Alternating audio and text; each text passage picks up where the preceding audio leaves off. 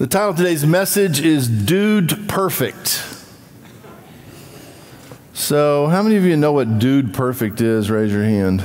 Yeah, everybody under 40. So there we go. So Dude Perfect is it's like the second biggest sports website on YouTube. And it's in at least the top, I think still top 20 easily on YouTube all around. And it's 5 buddies from Frisco, Texas, who were roommates at A&M. Oh, great. Now people with indigestion out there whooping. So they created this Dude Perfect, and it's mostly videos depicting various tricks and shots and stunts. Let me just read you some of these. They're pretty extraordinary. 2009, the group set the world record for the longest basketball shot after shooting from the 4th deck of Kyle Field, which is down there in that same area. In October 2010, they extended their record with a cross tower shot from a height of 66 meters or 216 feet. The basket was located 150 feet away from the tower's base. So they're shooting baskets. And if anybody ever seen this stuff, raise your hand if you've seen it. Like it's just ridiculous. In March 2011, they officially broke their record again with a shot from the top of Reliant Stadium, which remained in the air. The ball remained in the air for 5.3 seconds. That's how far the shot was. In January 2014, the group successfully attempted a shot from the 561-foot tall Reunion Tower, with 2 of the guys holding the basket at the base of the tower. So why are they successful? They're not successful because they show videos trying to make the basket, although that is a part of the video, right? They shoot it, they miss. They shoot it, they miss. They shoot it, they miss. And you think, oh my gosh, they're never going to make it. But the reason you go to watch the videos is eventually they do what? They shoot it and they make the basket. And we go, oh my gosh, Reunion Tower, Reliant Stadium, what else are they going to come up with? And so they make money, they have an audience, because we don't just like people trying, we like people hitting the shot. So the nightmare of life is that without Christ, you will never make the shot, no matter how hard you try. You're going to shoot, you're going to shoot, you're going to shoot, and you're never going to make it. Matthew 5:48. Go there.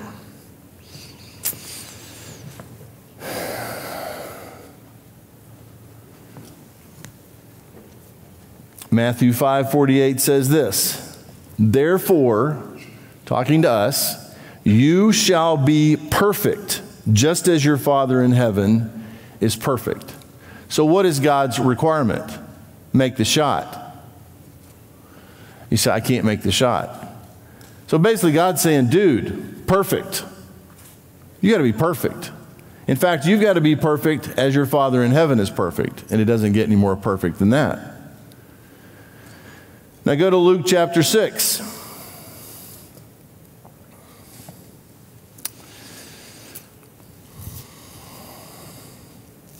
Luke chapter 6, let's go down to verse 20.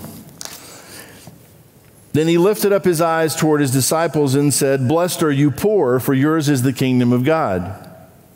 Blessed are you who hunger now, for you shall be filled.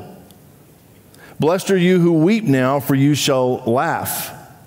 Blessed are you when men hate you, and when they exclude you, and revile you, and cast out your name as evil for the Son of Man's sake. Now let me read this again. It starts out with blessed.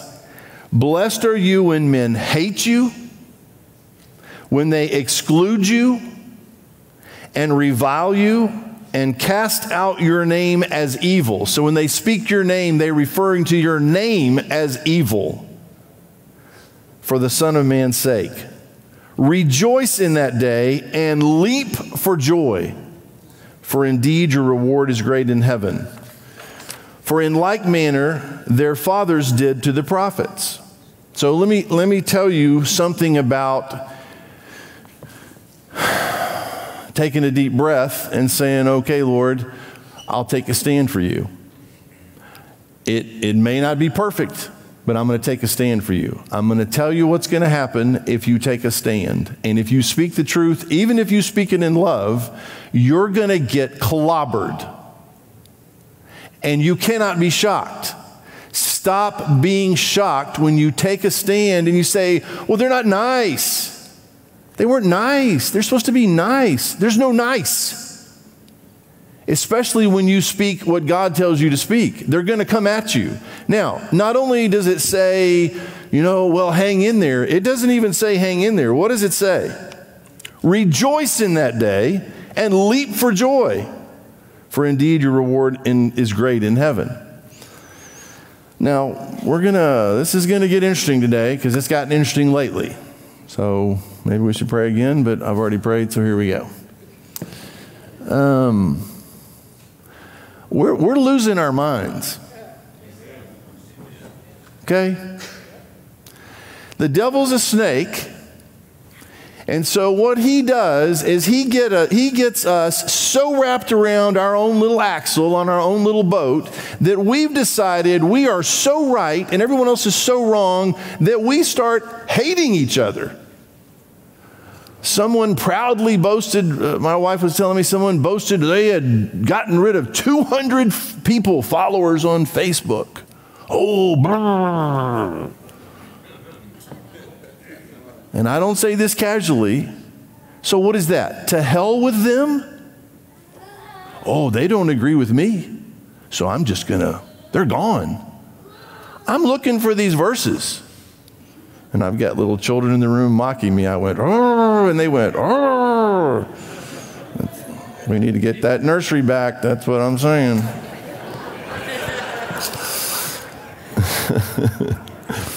That's pretty funny, actually. We should have that recorded. Okay, so keep reading with me. Verse 24. Woe to you who are rich, you have received your consolation. Woe to you who are full, for you shall hunger. Woe to you who laugh now, for you shall mourn and weep. So give in contrast back and forth. Woe to you when now look at this one, verse 26. Woe to you when all men speak well of you, when everybody speaks well of you. For so did their fathers to the false prophets. So a prophet gets up and says something and, oh, that was wonderful. Now I get this and I do rejoice and I'm exceeding glad all these things. When I get pushed back over the truth, it's backfiring on you. If you come after me for speaking the truth, it don't work. Right? It does not slow me down. Now, you say, well, dude, you're supposed to be perfect. I am not perfect.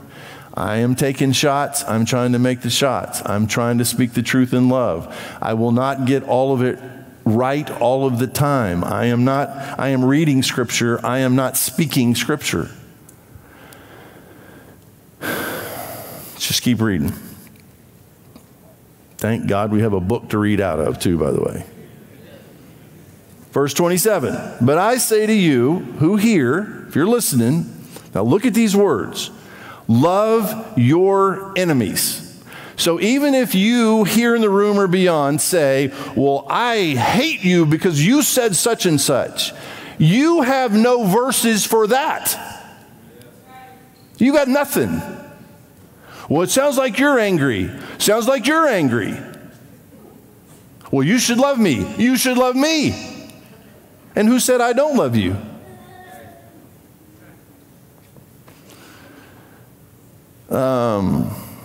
Now this is intense, so just listen. I'm discipling right now a young African American guy, and he came to see me the other day. And we're sitting there in our weekly deal. We spend time together, had a great conversation. And I said, you understand that I am a white supremacist, insurrectionist, Nazi.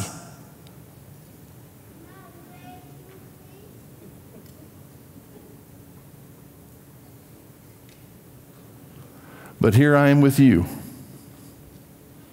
So what am I doing here with you? I'm secretly conniving some way to destroy your life because you're black. It's not true. And he looked at me and I looked at him like, dude, you know I love you. That's not what this is. You can't paint everybody into some corner on either side of the equation. And even if you can come up with something that you vehemently disagree with that someone says and borderline hate what they believe, you can't hate the person. You got 0 verses for hating the person. Let me read it. Love your enemies. So you say, well, I don't feel like I'm their enemy. I feel like they think I'm their enemy. I don't see them as my enemy. But they think that you are their enemy. Your job is to love them anyway. Well, I don't want to love them. I want to be upset. You got no verses for that. I'll talk to you all day long if you bring me your verses. You got emotion, you got opinion, you just got something you made up or you feel strongly about, bring verses. Love your enemies. Do good to those who hate you. So now on top of them hating you, being you think you're the enemy, they hate you. What does he say to do? Do good to them. If they curse you, bless those who curse you. There's nothing about this that's our natural tendency. You cannot do this. This is the kind of perfection God demands. You cannot do this without God.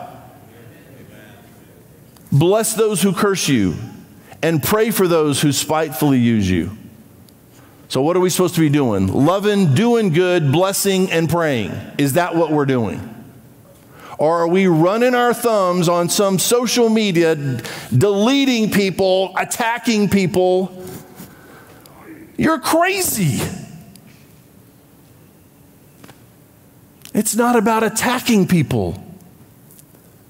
Somehow we are supposed to be salt and light in the world, and we're supposed to stand for truth and do these things with people who see us as enemies, hate us, curse us, and we're supposed to do good to them anyway. Pray for them if they spitefully use us. And be smiling all the way through it. Instead of, oh, that's not right, that's not fair, I'm going to get back at them. And how's that working out for anybody? Keep reading. To him who strikes you on the one cheek, offer the other also. And from him who takes away your cloak, do not withhold your tunic either. Give to everyone who asks you, and from him who takes away your goods, do not ask them back. And just as you want, now look at these verses. This is straight up scripture. And just as you want men to do to you, you also do to them likewise. Golden rule. Treat people the way you want to be treated. Is that how we're treating people in the world today? You say, well, yeah, the people I like, I'm treating that way. Anybody can do that, and we'll get to that in a minute in Scripture. Well, duh. Oh, I've only got this pool of people who are just like me, come from where I come from, think what I think, everything like me. I've gotten rid of all those other people.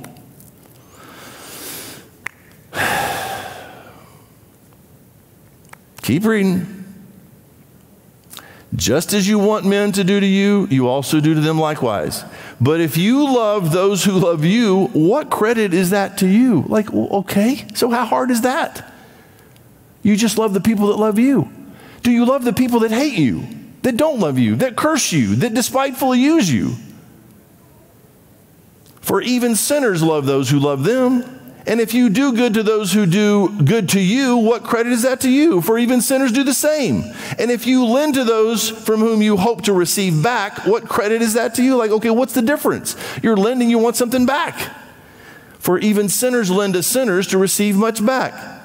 He goes at it again, verse 35. But love your enemies. Do good and lend, hoping for nothing in return.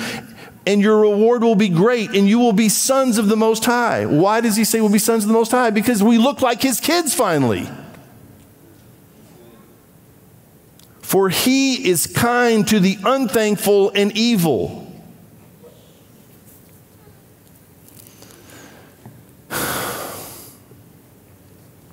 Therefore, be merciful, just as your Father also is merciful. Judge not, and you shall not be judged. Condemn not, and you shall not be condemned. Forgive, and you will be forgiven. Give, and it will be given to you. Good measure, pressed down, shaken together, and running over will it be put into your bosom. For with the same measure that you use, it will be measured back to you. So what are we dishing out, and why are we shocked that that's what comes back? You say, but the world is doing. Forget the world.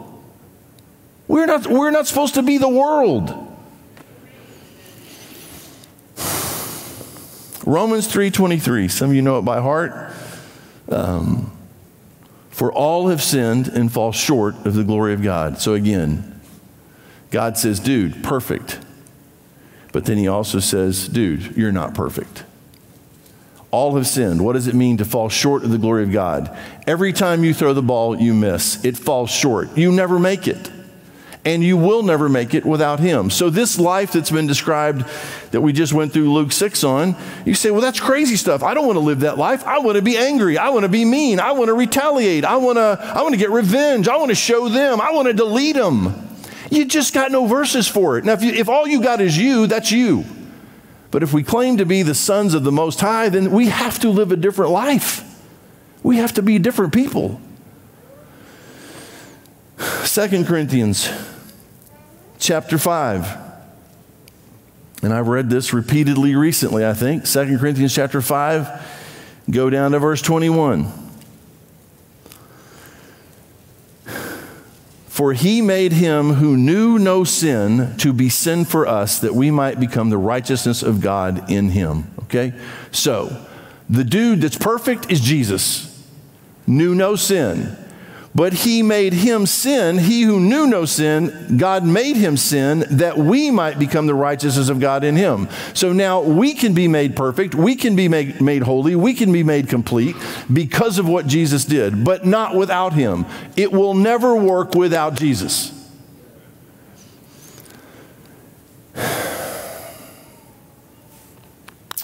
Ephesians chapter 4. Go down to verse 11. Talking about the church, Paul here to Ephesus. And he himself gave some to be apostles, some prophets, some evangelists, and some pastors and teachers. For what purpose? For the equipping of the saints, for the work of the ministry, for the edifying of the body of Christ, that we all come to the unity of the faith and of the knowledge of the Son of God, to what? A perfect man, to the measure of the stature of the fullness of Christ, that we should no longer be children, tossed to and fro and carried about with every wind of doctrine by the trickery of men and the cunning craftiness of deceitful plotting, but speaking the truth in love may grow up. So no longer children, grow up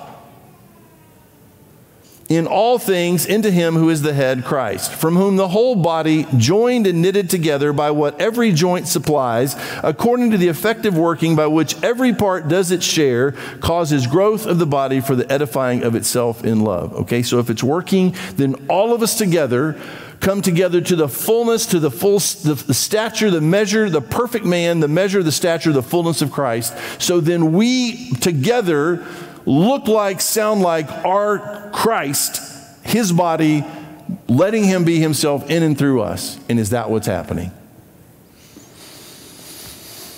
Philippians chapter 3.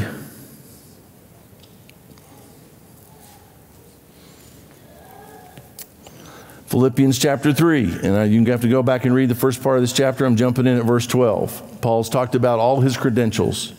Verse 12, not that I have already attained or am already perfected, but I press on. Now look, that is all of us. If you're a believer, you are not claiming, I am not claiming perfection. I have been declared holy, blameless, chosen, all of these things. And one day when I'm glorified, glorification in heaven, when I get there, then all that will be a fact. But I am in process being sanctified like you are. So we have to be patient with one another. People too many times pick churches the way they get rid of wives. I'm not happy anymore. This isn't working out for me. I have the right to be happy. I'm going somewhere else. Now, I'm pretty passionate. I get that. Oh, you should turn it down. Look, the way the world is right now, you can pick a church with any oven setting you want. Oh, 350 is too hot for me. I believe I'm going with a 125. Sweetheart, look up 125 on the search. Oh, that'll be all fluffy and nice, and no one's going to say anything to ruffle us. And Jesus, right? Oh, I like that. No challenge, no calling you out, no pushing you forward. Yeah, but you're like 350, 375, right? And I'm trying to be more gentle. I don't know if I am or not. I guess I kind of am, right? I know maybe I'm supposed to and speak the truth in love. I just read it, so I'm trying. So look, I'm not going to tell you what you want to hear. That's not going to help you, right? Where do you want to get? Where do you want to go? I'm not going to look at anybody. I don't care what color you are, where you're from. I'm not going to look at anybody and go, oh, man. Oh, you're from there? You that color? Oh, man, you got no chance. Because my book says if any man be in Christ, he's a new creation. Old things passed away, all things are new. Who's going to stop you with God inside you anyway? Oh, but you can't because you'll never amount to anything. You're from there. You were told that, and you can't overcome that. Stop listening to what the world's telling you and see what God says about you in His Word. And let Him decide where you're supposed to be and what you're supposed to do. Oh, Lord, help. Let's see, are we really going there? Okay. All right, now just listen. And this is probably going to make my life even worse. Same black young man that I'm discipling sitting there, and I asked him the other day. Now, and please look, if you're listening and you're about to click, you're just waiting to get away from him. Stop listening. Just hear me out. Especially if you think I love you and you claim to love me. Hear me out. I asked him this question. NFL, NBA, college football, pick a sport. Those sports especially. I said, why is it that most of the players are black?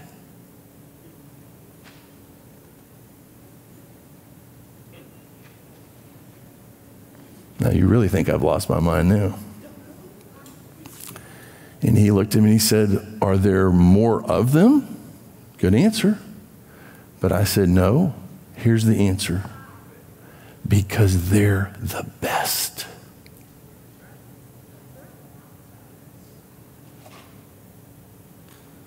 Oh, no, that's not why. There's quotas. 100% quotas?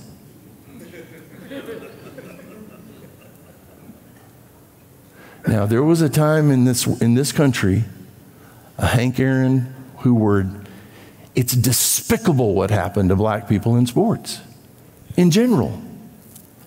But things have to be changing, or you can't have entire NBA, NFL teams almost predominantly all black.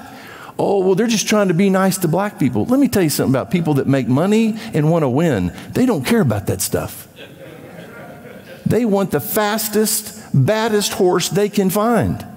And if that is you, they will put you in. And as it turns out, because that black young man against all obstacles rose, and he's in the game. And you can't tell me it's any other reason. Because if you do, now you're in trouble. Either they're the best or they're not. Just be the best. Well, but I can't be the best. Who told you that?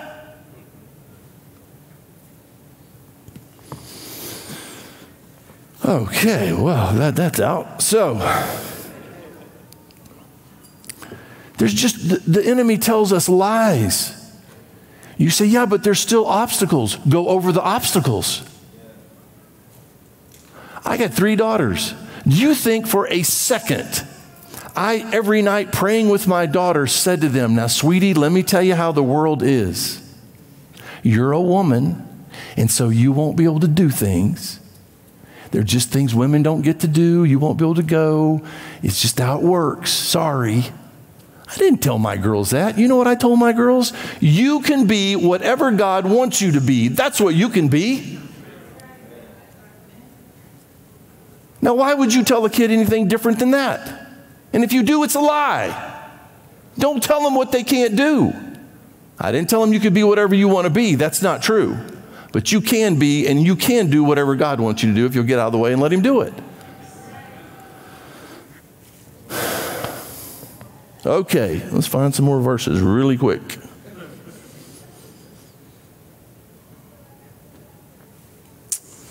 So Paul there in Philippians 3, brethren, I do not count myself to have apprehended, but one thing I do, forgetting those things which are behind, reaching forward to those things which are ahead, I press toward the goal for the prize of the upward call of God in Christ Jesus.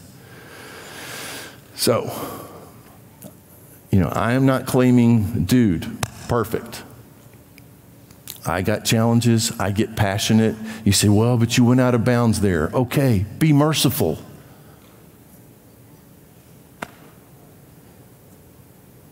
Being a pastor is a lot like being a parent. There is really not much encouragement and appreciation until your kids grow up.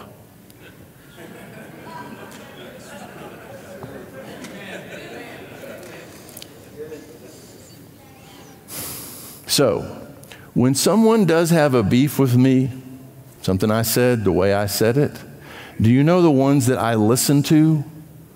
The ones I can go back through my emails and my text messages and see encouragement and appreciation, because those are the adults in the room. And I value those opinions. Patrick and I had a pretty intense conversation the other day, 3 hours, very intense. And we ended up holding hands on our knees by the couch because we are brothers.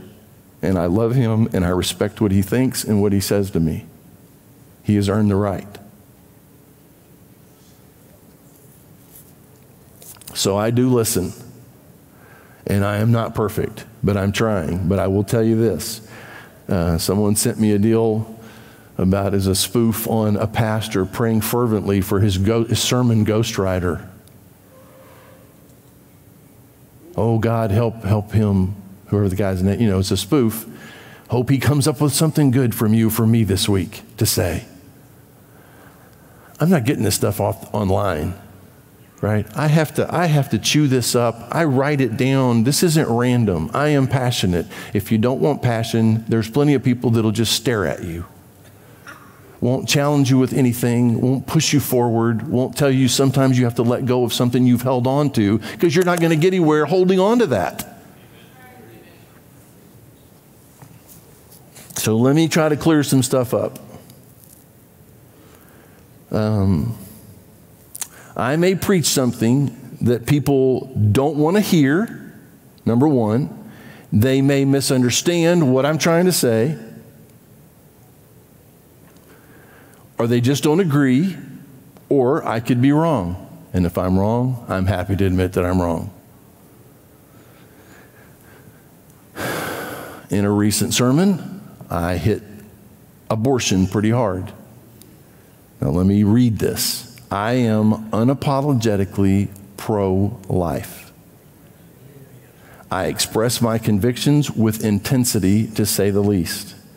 I can apologize for any insensitivity in presenting that message, but that will not change my conviction. I try to explain how abhorrent abortion is from a biblical perspective. Now, there was some confusion about this, so here we go. You do not have to be a Christian to be pro-life. Does everybody understand that? You can be an atheist and still say you shouldn't be killing children before they're born. Number one. Number two, all Christians are not necessarily pro-life. I think that's crazy town, but okay. Right? You say, well, but you're judging. No. Let me give you the next point. Moving from darkness to light, if you become a Christian, now listen closely.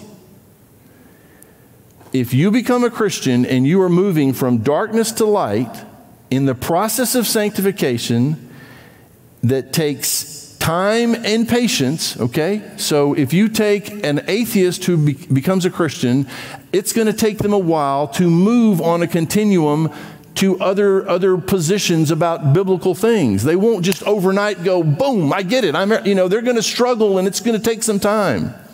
I do believe that if a Christian continues to grow spiritually, they will eventually come to the realization that an unborn child is a person, and that to take that life instead of inside or outside of the womb is murder. Now you say, that's your opinion. You may be right. You don't have to hate me for my opinion. I don't hate you for your opinion. Oh, I'm going to cancel him. That ain't right. Okay, what's your verse for that? You disagree. You're at a place where you don't see it that way. I'm not throwing you away because of that. I just believe that eventually on the continuum, the Holy Spirit will say it's a person. Because Scripture says it's a person.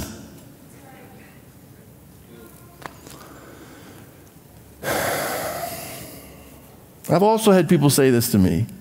If God wanted to do something about slavery, He would do something.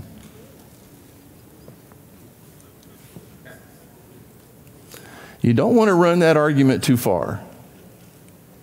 Because God dealt with Ananias and Sapphira in the book of Acts. He did something about it. They dropped dead. Do I want God dealing with my sin that way? I do not. I want mercy. So how does God change some things in the world? Sometimes, bam, He does something. You go back and read the story of Jonah. There's an entire city with a king that could have repented earlier if Jonah hadn't been an idiot. They're sitting there in their sin waiting to repent. Anybody heard about Jonah? Where's Jonah? They don't know they're even waiting for him. But he shows up and they repent. Why did they repent? Because Jonah called them out. Well, I don't want to be called out. You're pushing it too far. Now, the last thing, and I almost want to get down on my knees and whisper this. And I don't even understand completely where the rub was on this, but this is one of the main things. I believe that abortion is worse than any number of things you can come up before it. Okay? You say, well, we're not stacking them. I'm just telling you, a nation that continues to kill its unborn population is not going to survive. Any more than a nation that thinks they can own people would do well very long. Look at the damage that did. And how did they pull off slavery? They dehumanized a slave and said you can own it. How do you pull off abortion? You dehumanize a fetus and say it's not a person, and then you can do what you want to with it. So one second you're showing me a sonogram all excited about, look, we're having a baby. No, you're not. You're having a fetus.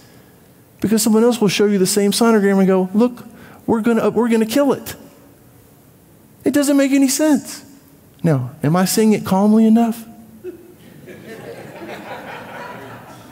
It doesn't make, your head's still going to spin off its shoulders, because if you're locked up on something, but it can't be worse than this, because this is the atrocity. I personally cannot come up with anything that we are doing to each other, humanly speaking, than killing somebody before they even see the light of day. You don't agree and you hate me? Good luck. How is that going to work out for you? It is possible that I am right. Not because I'm right, but because it's in Scripture. What if I am right and the Scripture's right, you're wrong? Would you ever consider that? I recommend you climb in your closet and say, Lord, why am I so angry? Right? Why am I so angry at so many people? Because as it turns out, the same book says that we wrestle not with flesh and blood. It's not people. It's principalities. It's powers. Last night, before I come to do this, I was attacked all night long in dreams, calling on the name of Jesus to protect me.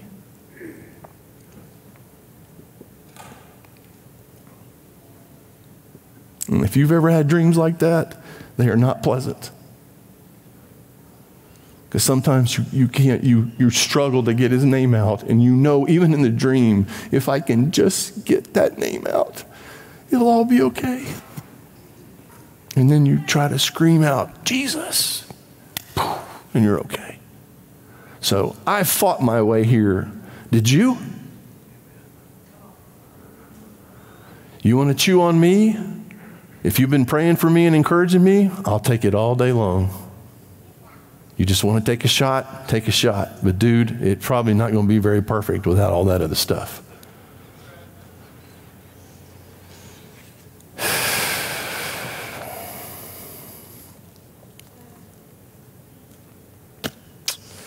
Let's do a few more. People like Scripture, so let's read some Scripture. Colossians 1.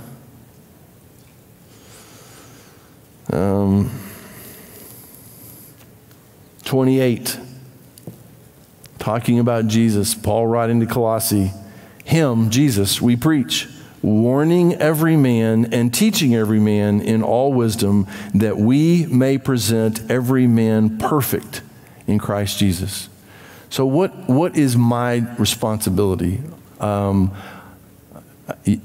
can tell you every week, which I do, I love you.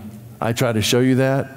It may not be very perfect, but I hope nobody questions whether you're loved by this church, by this pastor, by these elders, by this leadership. So we love you. We want the best for you. We are trying to do everything we can to gently challenge you and move you so that you end up that we may present every man perfect in Christ Jesus. Here they are. Here she is. Here he is. We did what you asked us to do, to teach them, to challenge them, to love them, to encourage them, and get them to this place. Here they are. Colossians 3:12. Therefore, as the elect of God, holy and beloved. Now look what they're holy and beloved. Put on tender mercies, kindness, humility, meekness, long-suffering, bearing with one another, and forgiving one another if anyone has a complaint against another. Even as Christ forgave you, so you also must do. Look at those words. These are not power, I'm the baddest, I'm going to kick your whatever, right? These are tender mercies. Now you say, well, that's how you should be with me. That's how you should be with me.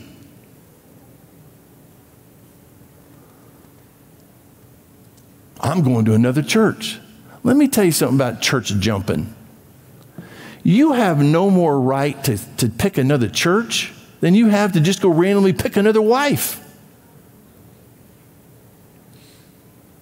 You don't just pick churches. You should be praying about where God wants you. And if he puts you somewhere, until he says you can go, you don't go. Well, I don't like it here. Who asked you? I belong to him. I've been in churches myself before where I used to beg God, can I leave now? Can I leave now? And you know what I got? No, you stay. I said, yes, sir. Thank you, sir. And you do what you're told. Oh, I can do what I want to do. And that's a child. That's a little kid who has not grown up. That's not any maturity. Well, you're judging me. No, you can spot a kid anywhere.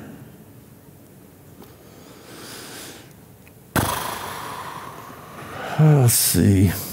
Skip that one. Go to James 1.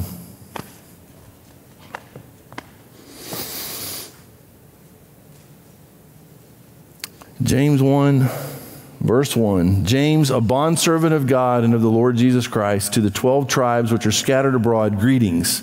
My brethren, count it all joy when you fall into various trials, knowing that the testing of your faith produces patience. But let patience have its perfect work, that you may be perfect and complete, lacking nothing.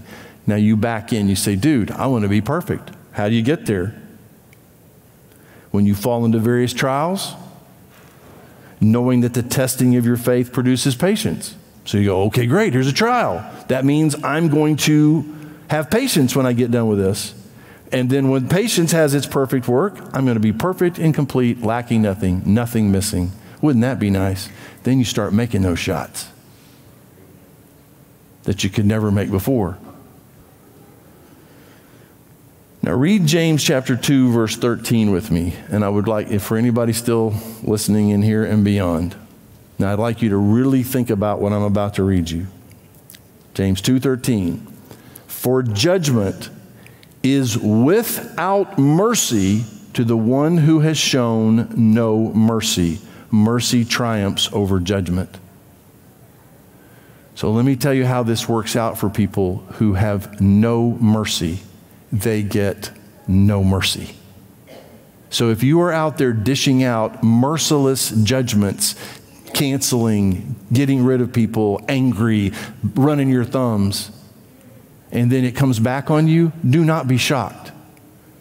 Judgment is without mercy to the one who has shown no mercy. Show mercy. You say, but I don't like that person. You just got no verses for that. They hate me. Oh, we got verses for that. I don't want to bless them. I don't want to pray for them. I don't want to love them. Then you're just going to miss the rest of your life. If you say, Lord, I don't want to, but that's what you say to do, so I'm going to get out of the way and let you love them, let you pray for them, let you bless them, let you be you in me and through me. Last one, 1 John chapter 3. Verse 1, behold, look what manner of love the Father has bestowed on us that we should be called children of God. What in the world? He loved me so much that he figured out a way to get me in his family and be called his child. Therefore, the world does not know us because it did not know him. Beloved, now we are children of God, and it has not yet been revealed what we shall be. But we know that when he is revealed, we shall be like him, for we shall see him as he is. And everyone who has this hope in him purifies himself just as he is pure. Whoever commits sin also commits lawlessness, and sin is lawlessness. And you know that he was manifested to take away our sins, and in him there is no sin. The only dude perfect was Jesus. But if you get you some Jesus, then you drop dead one day and you look at heaven and go, dude, perfect. And you look at him and you go, dude, perfect. And then he looks at you and says, dude, perfect. Father, thank you so much for your word. Thank you, Holy Spirit, for the work that you do. And I pray for anybody wrestling with the truth, maybe locked up on some issue, something that has got them trapped from the past, from something that they've just valued even more than truth. And they're in process, and you love them, I love them, just in process, Lord. Help us shed what is not of you and press on toward the prize. You are the prize. I know this stuff is intense, Lord. You know it's intense. It's not random. But Father, we are called to live perfect lives. And without you, that is not even possible. And with you, we're challenged. But our lives should be different, Lord. What the world does, we should know what to do by just doing the exact opposite. I pray primarily, Lord, today for people who have not even been born spiritually yet. And they would say, God, I'm missing. I can't make it work. Every shot I miss. No matter what I do, I never hit the mark. I have sinned. I have fallen short. But I understand now that you love me, and you sent your son Jesus to come here, born of a virgin, live a sinless life, die on the cross, shed his blood, be buried and raised from the dead to purchase eternal and abundant life for me. I accept that eternal life, that gift. I believe that you were raised from the dead. I accept the forgiveness of my sins. Come live in me, through me, change me. Show me how to live this life, because the life I've been living does not work. Thank you for loving me, for saving me, for being patient, for being merciful. And Father, for believers trying to find their way, again, Lord, we just pray that we would be willing to climb in closets, so to speak, and say, Lord, okay, is it me? Is it something I'm angry? I'm caught up in something. I've picked a side. I've backed into my corner, whatever corner that is, and I've lost my opportunity to be salt and light, primarily to the people who need you the most that sometimes turn out to be enemies of the cross. Help me not make them my enemies. Show me how to love them, to pray for them, to bless them, no matter what comes my way. Father, you're the best. Wow, what a process. Again, I pray for the church universal, but I pray for this church. And clearly we must be close to something, because the enemy is trying so hard to blow this thing up. So help people hold primarily to you and not make rash decisions, jump to conclusions, and make sure all of us have verses to back up what we stand up for. Sure, it will be nice to get home, Lord. Still so weird to me to miss somebody I've never seen. But we miss you. And our prayer is even so, come Lord Jesus. But until then, help us be faithful to always be ready to give a reason for the hope that's within us. And you are that hope. And it's in your precious name, Jesus' name, we pray. Amen.